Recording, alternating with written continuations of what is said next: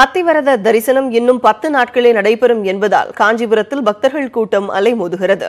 38வது நாளான இன்று மஞ்சள் மற்றும் மெஜந்தா நிற பட்டாடையில் காட்சியளிக்கும் அத்திவரதரை நீண்ட வரிசையில் நின்று பக்தர்கள் தரிசனம் செய்து வருகின்றனர். அத்திவரதர் வைபவம் இன்னும் 10 நாட்களே நடைபெறும் என்பதால் தினம்தோறும் பக்தர்கள் கூட்டம் அதிகரித்து காணப்படுகிறது. கடந்த 2 தினங்களில் 3 லட்சத்திற்கும் அதிகமானோர் அத்திவரதரை தரிசனம் செய்துள்ளனர்.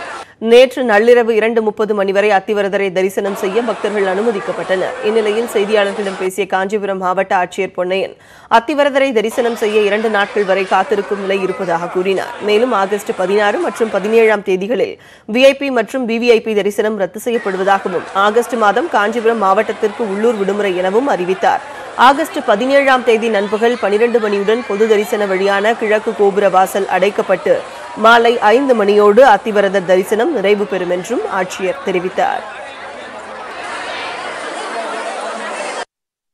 கோபுரவாசல்ல என்ட்ரி ஆன பின்னாடி அவங்க வெளியே வர்றதுக்கு 1.5 மணி நேரம் 2 மணி நேரம் தான் ஆகுது. அதுல எந்த மாற்றமும் இல்லை. பட் அவங்க பஸ்ல இறங்கி அந்த டிராபிக் கன்ஜெஷன் தாண்டி டிராபிக் வந்து மறுபடியும் வெளியில இருக்க கியூ லைன் வந்து ஹோல்டப் ஏரியாக்குள்ள இருந்து வரணும் அப்படின்னும் போது ஏறக்குறைய 6 மணி நேரத்துல இருந்து 8 மணி நேரம் ஆகுது. சில மணி நேரம் சில இதுல 10 மணி நேரம் ஆகுது. ரொம்ப க்ரௌட் இருந்துச்சுன்னா நம்ம பேட்சா க்ரௌட் ரெகுலேஷன் பண்ணி தான் விடணும், எந்த அசம்பாவிதமும் நடக்காம இருக்கு தவிர்க்கிறதுக்கு. ஸோ அப்படின்னும் போது 12 மணி நேரம் கூட ஆகுது. ஸோ ஏடிஜிபி சார் சொன்ன மாதிரி வந்து ஒரு நாள் பார்க்க முடியாம அடுத்த நாள் பார்க்கக்கூடிய சூழ்நிலை கூட வரும். பக்தர்கள் வரும்போது அதுக்கெல்லாம் தயாரா வரணும் நாங்கள் அப்படிங்கிறது தான் நாங்கள் வந்து பக்தர்களுக்கு வைக்கிற கோரிக்கை. இதனிடையே காஞ்சிபுரம் வந்திருந்த தேமுதிக பொருளாளர் பிரேமலதா விஜயகாந்த் குடும்பத்துடன் அத்திவரதரை தரிசனம் செய்தார். தொடர்ந்து செய்தியாளர்களை சந்தித்த பிரேமலதா விஜயகாந்த் ஜம்மு காஷ்மீர் சிறப்பு அந்தஸ்து ரத்து செய்தது உலகமே திரும்பி பார்க்கும் ஒரு செயல் எனவும் மிகவும் வரவேற்கத்தக்கது எனவும் கூறினார்.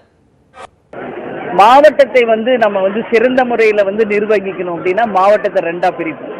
இன்னைக்கு அரசாங்கமும் அப்படிதான் இன்னைக்கு பல மாவட்டங்களை உருவாக்கிக்கிட்டு இருக்காங்க. இது எதுக்காக அப்படின்னா அட்மினிஸ்ட்ரேஷன், அதாவது நிர்வாகத்தை இன்னும் சீராக நடத்துவதற்கு. எங்களை பொறுத்த வரைக்கும் நாங்கள் இதை அப்படிதான் பார்க்குறோம். இந்தியா சுதந்திரம் அடைந்த காலத்திலிருந்து இந்த காஷ்மீர் பிரச்சனை மிகப்பெரிய ஒரு பிரச்சனையாக நடந்து கொண்டிருக்கிறது. இதற்கு ஒரு நிரந்தரமாக ஒரு முற்றுப்புள்ளி வைக்கக்கூடிய அளவு இன்னைக்கு காஷ்மீர் தனியாக, ஜம்மு தனியா, லடாக் தனியாக பிரிக்கப்பட்டு யூனியன் டெரிட்டரியா வந்திருக்கு. எஸ்என்ஜே மதுபான நிறுவனத்திற்கு சொந்தமான இடங்களில் 2வது நாளாக வருமான வரித்துறையினர் சோதனை நடத்தி வருகின்றனர். அந்த நிறுவனத்திற்கு சொந்தமான காரில் இருந்து 4 கோடி ரூபாய் பணம் பறிமுதல் செய்யப்பட்டுள்ளது. சென்னை நந்தனத்தை தலைமையிடமாக கொண்டு செயல்பட்டு வரும் எஸ்என்ஜே நிறுவனம் மதுபானம், பீர் தயாரித்தல், சினிமா தயாரிப்பு, சர்க்கரை ஆலை உள்ளிட்ட தொழில்களில் ஈடுபட்டு வருகிறது. இந்நிறுவனத்தின் உரிமையாளரான ஜெயமுருகன் சென்னை சூப்பர் கிங்ஸ் அணியின் பங்குதாரராகவும் இருந்து வருகிறார். ஜெயமுருகன் கடந்த 3 ஆண்டுகளாக முறையாக வரி செலுத்தவில்லை என்று எழுந்த புகாரின் அடிப்படையில் அவருக்கு சொந்தமாக தமிழகம், ஆந்திரா, கேரளா, கோவா, புதுச்சேரி ஆகிய மாநிலங்களில் உள்ள 40 இடங்களில் வருமான வரித்துறை அதிகாரிகள் நேற்று முதல் சோதனை மேற்கொண்டு வருகின்றனர்.